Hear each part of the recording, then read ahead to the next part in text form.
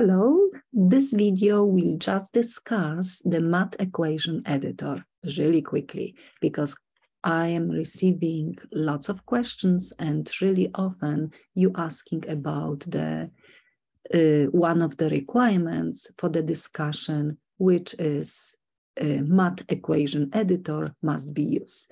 And that's the symbol. Yeah, we can see this is the discussion, the lesson 6 discussion. And this is the symbol. And when you will hit that symbol, you may use a little bit of LaTeX, which is the language to type mathematical symbols, and then you can present your question or your answer. That means, let's see. For instance, what is this lesson about? Okay, some rules, trigonometric functions, for instance. That means, for instance, let me type something. That means, I would like to type this. Find the equation of the tangent line to the function. And now I don't want you to type f of x equals to 5 cosine of x. I would like you to use the math equation editor because this is still fine. This is still, you may use the keyboard. However, we would like to find a tangent line to that curve at the point x equals to, and then 5 pi over 3. And this doesn't look good. Yeah, fractions we can't really get from the keyboard unless we find some shortcuts, but that's not the point. That's me. Let's see. We have a bar with all of these icons, and at the end we have 3 dots.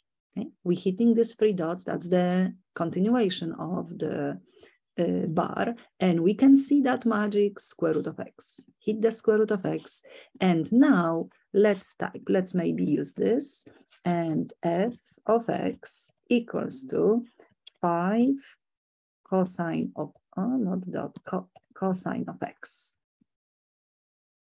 Right, and we have to put this. Then you can see it's nice. Yeah, that's the you will learn. You will learn how to edit the LaTeX. And yes, look at this and this, comparing. That's mean then when I see something like this, I know that you did use your math equation editor. That's mean let's remove the keyboard. Okay, and now at the point 5 pi over 3. Again, x equals to now fraction. We will do this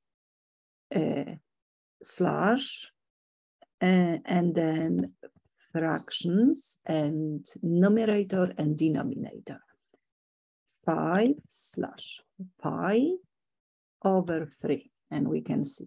Also what we can do, you will also learn this with time. This fraction is a little bit tiny. We can put d in front. Then look, it's more pronounced. It's better.